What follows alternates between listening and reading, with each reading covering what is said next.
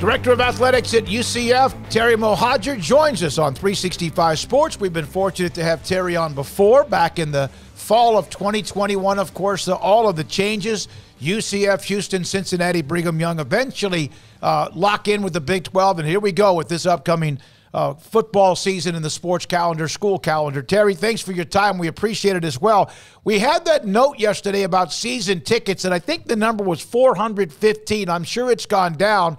And it seems like, me talking to some at UCF, that you're close to a sellout, closer or earlier than normal. Is that correct? Yes. Yeah. Thanks, David, for inviting me on. I appreciate it. Yes, that's correct.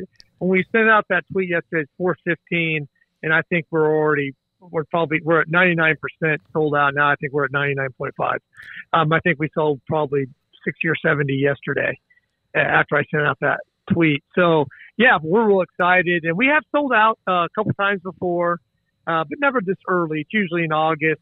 So this is really exciting. How much? And look, you're in Waco. You're in Waco. You know our Big 12 home opener this year is Baylor. Yeah, absolutely. Yeah, they know that. In fact, they got their spring game this week. I know you guys have had yours as well. How is there still kind of an adrenaline rush? Back in the fall of 21, that was huge. And then the schedule comes out. Do you feel that adrenaline rush even now when everything becomes official? I guess, what is it, June the 1st or July the 1st? July 1st. No, it's real exciting. We're preparing. I think it's really, I know as we get closer, August, and when camp opens up, you're definitely going to feel a little bit more. But now we've got so much to prepare for. It's just like you're just working through the transition, trying to navigate through that. And but no, it's really for the fans, the people that are around it every single day. You're real close to it, but the fans are very excited and just thrilled. And everybody's got their Big 12 logos on everything, and so it's really cool. By the way, a little side note: the Baylor game this year, a home opener, that will be the 10-year anniversary of the UCF Baylor Fiesta Bowl. Well, Terry's throwing out grenades here. Yeah. Well, I know. So that's like a big. One of the things that people are really excited about is that the Blake Bortles quarterback, and that team coming. I'm not trying to throw shade, please. No. Let me tell you. But it has different meaning because it's the 10-year anniversary, and really, honestly, that was. You talk about a lot of things that helped us get into the Big 12. That game will be one of the games that we go back and look in the history and the evolution of UCF as a pivotal time of UCF playing in that New Year's Six bowl game against an unbelievable Baylor program. Yeah, you guys, and quite frankly, UCF dictated that thing from the beginning. Bortles and company were very, very good. Yeah. Terry Mohajir, the AD at UCF, with us on 365 Sports. So, Terry, you mentioned the process of transitioning into a new league. So what is that like now that, a lot of people would think that like you're just, on July 1st, you just, walk into the office and you carry on as normal, but you're Big 12 now, but there's more to it than that, right? What is that process? We put a new sign in the door that says Big 12. No, it's something we've been preparing for, and we actually are illustrating it on our website, on our microsite called Mission 12. And if you really kind of want to see behind the scenes of what we're trying to do, basically we're basically comparing with the Big 12 operating budgets, personnel, facilities, maintenance of facilities. And then, of course, NIL is the fourth prong now. It was three prongs when we first got started. And so we're going down four parallel tracks that we have to do. We have to catch up. And think about this, guys. This will be interesting. And you may or may not know. And we put this on the Mission 12, one of the deck that we put out there, is there's only 5 Power 5 teams that universities started in the 1900s. And we're one of them. Only 5. And so the rest of the teams that we're joining, except for Houston, because they're one of the Power 5 teams, started playing sports in the 1800s. Started their university and started playing sports in the 1800s. So we got some catch up to do, and we don't become full share members until fiscal year 26. Obviously, but we're still still competing. No one's going to take it easy on us because of that. So really, it's all about self-generated revenues right now for us in our program. So we have it illustrated and kind of a roadmap of how we're trying to get there. We're trying to get all of our sports into the top half of the Big 12 for funding. Mm-hmm. So again, we're working on operating capital, salaries and all that kind of stuff, and then obviously facilities and maintenance. Right after we were invited in the Big 12, we played SMU, and I came down a little early, and I went to Baylor, and I went to TCU, and just kind of see what the kind of new facilities they have, and so got a kind of a pretty good idea of those. And I've worked in the Big 12 twice, and I've been on every campus except Lubbock, and so I have a pretty good idea of what we're competing against. And I also believe not only are we very fortunate and very excited to be in the league and being affiliated with such unbelievable and great institutions and great ADs and great coaches, but we also believe we bring a lot to the table to the Big 12 in a region that is very excited. And we hear about the Governor DeSantis a lot these days, last week I went up to Tallahassee and gave him the first jersey with the Big 12 logo on it. Wow, cool. Oh, that's cool. Yeah, that's really cool. You mentioned the 5 schools. You're one of the 5. Who are the other ones that started in the 1900s? Do you know? I think I have to go back and look. It was us, Houston, Miami. Paul, would Florida State be there? I think Florida State existed. I think they were there. The university might have started. It was a women's college, but I think it might have started prior. Okay. Yeah, It had a couple different versions of itself before it became what it is. Do you feel like what I would call the youthfulness, and I hope people don't get that wrong, how your school has risen and what it is now and what it brings to the table and the younger alumni, don't you think that might help even in a way like what Brett Yormark's trying to bring a youth infusion into the conference? It's interesting you say that. Actually, Tyrell, their new CMO, Chief Marketing Officer, he actually talked about us a lot. I mean, I don't know if I remember if it was your show, and I apologize if I'm repeating this, but I've done a couple of Big 12 shows, is that we have 98% of our alumni are living still. Okay. We have 350,000 alumni. We have 85% of them live in the Central Florida area, and the average age of our alumni is 38. You're making me feel really old. I got a daughter. I have a daughter who's like. So we're very youthful. So we talk about being youthful, refreshing the Big 12. We're the state U. 30% of NASA's employees are our alumni. This university was started for the Kennedy Space Center, and so it was. I mean, our 50-yard line lines up directly parallel to 39A launch pad, and that was done on purpose. So we got a lot of really cool things in Florida, and I think so. It's and obviously the region, the citrus area, and so you'll see coming up this year the space game we have every year, where you see the Citronaut. That was the name that we had at one time before we became the Knights. Citrus area and astronaut Citronaut. I love it. I do love it. Now, someone on our chat room said that the Air Force Academy might have been a post-1900 university. They might have. But listen. They had to have been. I'm sure they can fact check me. This is just what we have, and we could be wrong. Well, but they're not Power 5. But not a Power 5. Air Force Academy is a great institution. 5. But Texas Tech started in 1923, so they might be in that conference. I think Texas Tech may be one of them. Yeah.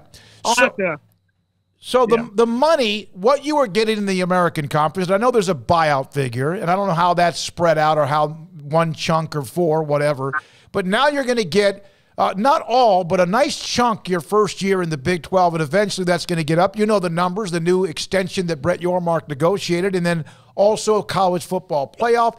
How much of an infusion is all of that to all of the other things you answered Paul's question about the growth in facilities and staff and much more?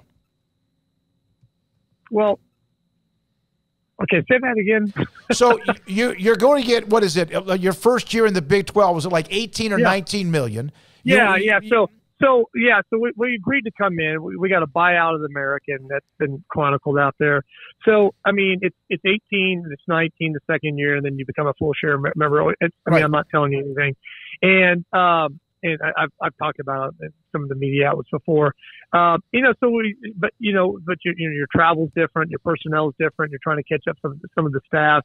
I mean, it's just once what you were already getting paid in the American. We were roughly getting close to $9 million in the American. So you're not talking about a lot more money. Of course, it's, when you have to self-generate, adding another $10 million or $9 million to your budget is always good. But it's not something when you start looking at, your charters, everybody chartering where we haven't done that in the past. You getting your staffs up, paying your coaches a little higher, trying to get, almost every one of our women's sports in the top quarter or top third of the Big 12 now. And then, we still got a lot of work to do with men's basketball, baseball, and football. So, as far as your overall land that you have to cover, for you guys that are coming in for the American, you guys have kind of crazy travel schedules anyway. So the Big 12 doesn't really change things that much for you, does it? No, not really. I think that what really changes is the way that the Big 12 travels. We've chartered before men's and women's basketball, but because of our location, we have two airports here. We didn't always charter every game. Now you're chartering to every game almost, plus even some of your volleyball programs, some of your soccer programs, some of your baseball programs are also chartering. Well, a 30-person charter is almost $80,000. So it's significantly different in cost, and adding coaches and adding personnel, adding content people. We have a buyout still that we have to pay. You have to buy in to the Big 12. So I mean, it's the travels, but it's just how you travel is a little different. That's really some of the bigger price items that we have. Okay, here it is, guys. UCF, UCLA, Miami, Texas Tech, and Houston. Those are the five teams. UCLA, Miami, Texas Tech, and Texas Houston. Tech and Houston. That's awesome. All right, good to know. Yeah. Terry, there are rivalries in Florida, and I know you want to have more of them. Will you be able to do the I-4 rivalry in other sports outside of football? Well, we won't have consistent competition, with I-4 where you're playing them in every sport. Even, when you play Florida or Miami or Florida State, they're one-offs. You may play them in basketball 1 year. You may play them in baseball. It's just harder to do that. We may do it. We may look at doing something with Houston. They have, obviously they have something in the space. They have a lot of connections to space as well. A lot of their engineers are part of their space program there. So we may do something like that, maybe make a big deal about that. But really, it's going to be harder to, usually those partner cups, you're playing them in every sport. But we're happy to say that we after our women's golf team yesterday beat USF, we now clinched it. So that's great. 7 years in a row, we never lost to it. So that was good. A couple more things. I know you got to go. Grant McCaslin's name's been in the news because of the run he did at North Texas. He was a part of both Texas Tech and Baylor's staff. You hired him, right, as a basketball coach at the Arkansas State? Yeah. I hired him from Baylor. He was an assistant at Baylor. Had many conversations with Scott Drew about it. So, which I'm a big fan of him. And had many conversations when we hired Grant. Grant is not a good coach. He is an excellent coach. Great communicator, great recruiter. Really good teacher. It was great. I'm so happy for him. We've been texting back and forth, and I'm really happy for Kirby Hocutt too. He's, I don't like to compete against him, but I know he's really good, and I think he's going to do some really outstanding things in the Big 12. All right, so I really do. I got to know, if you're in the same room or phone conversation with Scott Drew, who has never seen a bad day in his life, and he is very much, as you know, full throttle, and you are too, how does that conversation ever stop? Oh, that's funny. No, you know, it is. He is just a super good guy. You know, and we go way back. I knew him when he was the head coach at Valpo. And I was at UMKC, and his dad, he worked for his dad, and a guy we hired at another school, Rex Walters, was his assistant coach at Valparaiso. And so, I mean, it's just, you know, the family's really knew his sister, really a great family, and he's just a good guy to talk to. And, you know, we go to Big 12 meetings last year and you know, had a little time with him, and I saw him in the airport one time. He's just one of the easiest guys to talk to, and he's super, super nice. And I know you guys know Baylor's excited to have him. So no question what he's done.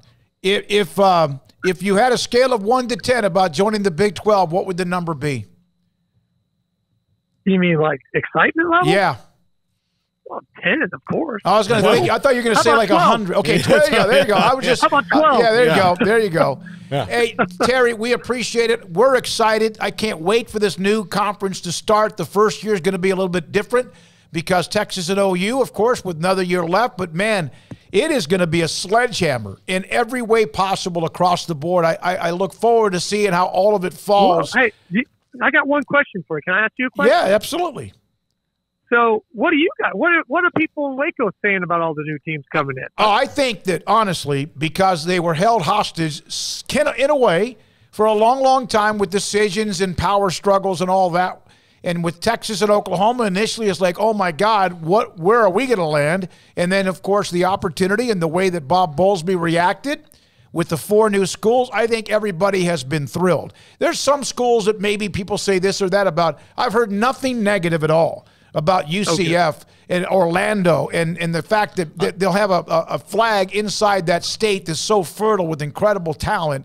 I have not heard anything there at all. I think outside of people maybe being a little sad you won't play people you grew up playing, I don't think that I think that's the one little, you know, pimple on this whole thing, if there is one, because everybody else is just fired up, especially to go to 4 new cities, all of which are cool places to go watch games. You know, it's great. Like I think people, you know, have seen, you know, the bounce house on TV and know how fired up that place gets. So they know that when they go there, it's going to be a fun thing. And nobody needs another excuse to go to Orlando, Terry, as you know, but that they have one now is going to be great. I think it's going to be great for your city and great for your university all the way around. So everybody's super fired up about it. It was good. I went to the Big 12 basketball tournament this year. We had some meetings up there. I was there, and I walked around on Wednesday and Thursday, and I had my UCF stuff on. We did a couple of interviews, and the amount of people, Iowa State, Kansas State fans, everybody was just Oklahoma State fans, just great about just so positive. Like, hey, can't wait to come to Orlando. It's really cool. Yeah, it's really a cool thing. And then you got an innovative guy like Brett Yormark that is really thinking about how we do business in a little different way, maybe a non-traditional way, how conference does business. And you got really talented ADs that us 4 ADs get to join, which is, and by the way, 2 of the ADs I know well, and I know Tom Holmoe, that's former, you know, head coach of the Cal Bears, and he brings a lot of football knowledge, played in the NFL for a long time. I mean, just an outstanding person as well, high integrity, and so we're just thrilled, man, to join the club and be a part of it. And so we look forward to and cherish the time we'll spend in Big 12 footprint. I've said I know you've had to go like 3 times, but this is it, I promise. Have you, like, here you guys are entering officially July 1st. Is there, what would you say at all? Is it somewhat on your radar about what's happening with the possible growth even further west? Is that even something? How does that affect someone like you on the East Coast if that was to ever happen? Yeah, I think we definitely think about it, and it's very positive. I mean, you know, if that's ever happened, you know, I think, you know, Brett Yormark said it best, we're open for business. And, I think we are the future of college. I think our conference is the future of college athletics. I really do, based on some of the demographics, where we are, the tradition of some of the academic programs, the athletics programs, the youthfulness of some of the new teams coming in. And I think that we're an unbelievable conference to join. I think I think people are already talking about it, and you hear and you read all the stuff that I do. I don't have anything to share, but it's exciting. And, we look at from a standpoint of, from a football, if you ever went west, you get on the plane once every 2 years, you go west or whatever, how many teams you play. Geography is not necessarily about how far it is and how long it takes to get there. And, the challenge is some of your Olympic sports that might, but, when you're in the Midwest and you're traveling to, Lubbock or Iowa State, what's another, hour? Yeah. Terry, sell them out. Get those last few tickets done. I look forward to that. I think we're at 99.7 now. That's awesome. Just like being on this show. I think we absolutely. We'll wait for that commission check. We're joking. Thank you, man. Can't wait. Thanks for your time, you guys. Terry Mohajir, AD, Director of Athletics at UCF. Man, you could feel